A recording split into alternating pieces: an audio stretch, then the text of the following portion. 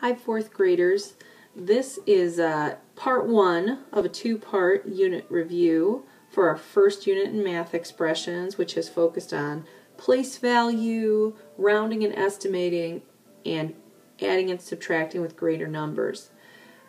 I'm going to take examples from the review that you've taken home so you can follow along. My advice is stop and rewatch any parts of the video that you know are focused on pieces of the math that you might not feel 100% sure on. Pause and try it yourself, then continue the video to check your own work.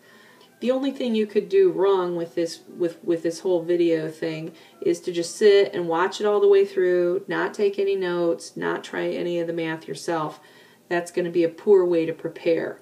So get yourself organized and continue with the video when you've got all that math in front of you and a nice sharp pencil or two handy. Are we ready? Great. Let's take a look at item 5. Item 5 is asking us to show our understanding of place value.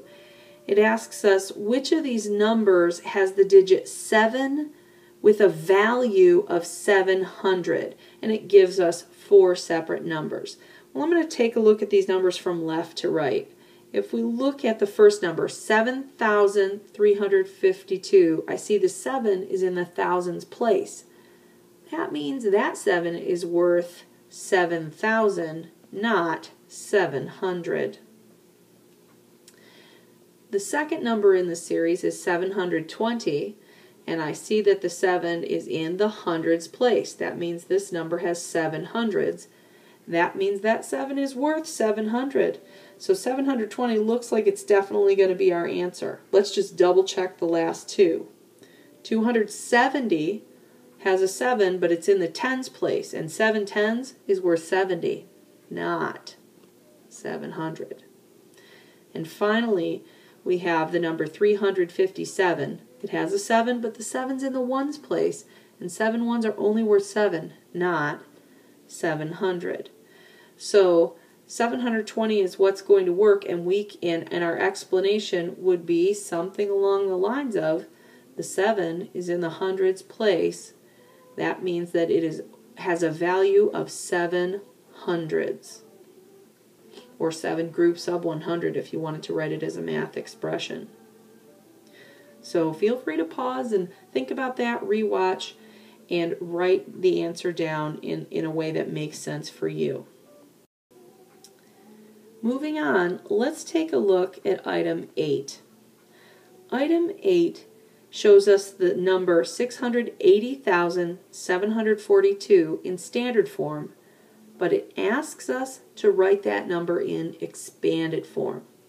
We know expanded form means taking each place and then writing out the value in a really long addition expression. So let's start with the greatest place. The 6 is in the hundred thousands place. That means it's worth 6 groups of 100,000, or 600,000. I check to make sure I've written the correct number. Then I go to the next greatest place. I see there's an 8 in the 10,000s place. That means we have 8 groups of 10,000, or 80,000. I check to make sure that I've written that number correctly, and I move on.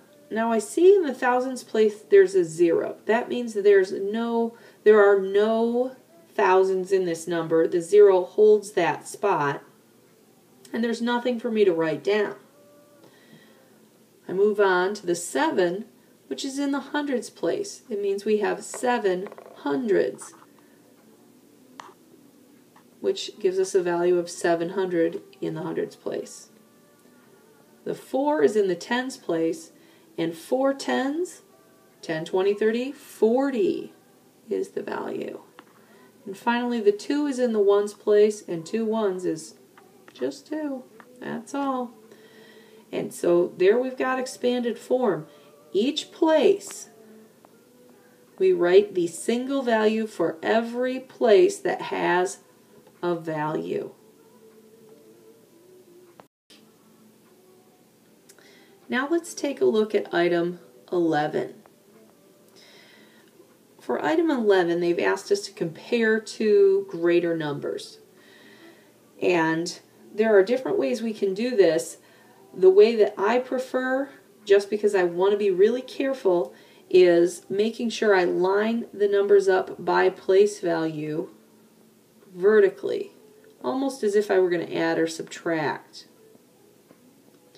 When I line them up vertically, then I can look really closely and I can say, okay, well, I see that here in the hundred thousands place, 3 and 3 are equal.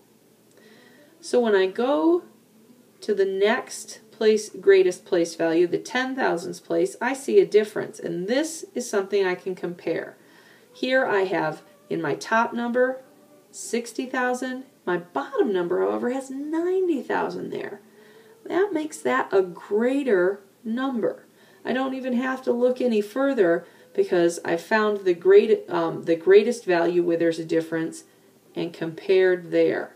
So now I know that 369,125 is less than 396,124.